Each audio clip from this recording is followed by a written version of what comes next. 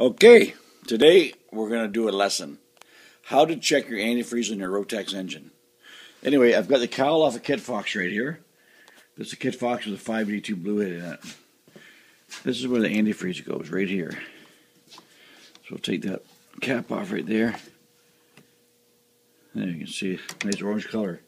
Now that antifreeze in there is Dexcool. You should always mix Dexcool with distilled water, not tap water, distilled water. So anyway, this is just a regular type of antifreeze. I don't know if you can read it there. There, just going to suck some out of there.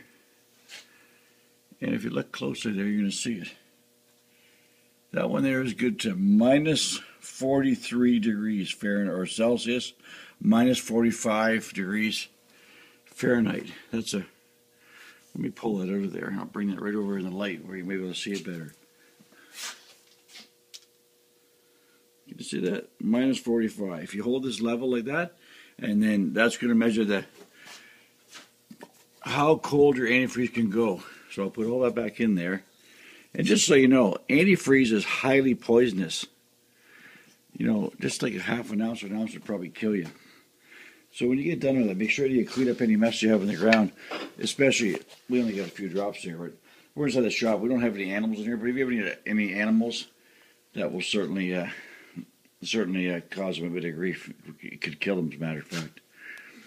Anyway, this Kitfox here, we're just going to check it all over. So we know that's good. We'll put the cap back on the antifreeze there. And make sure it's tight. Make sure the overflow bottle's got a bit in there as well. I think it needs a bit there. All the mufflers are secure. Everything else, because I've just had this in there, put a new windshield in here. We'll take it for little flies there, so I think, in a little while. This is a tune pipe. Works beautiful.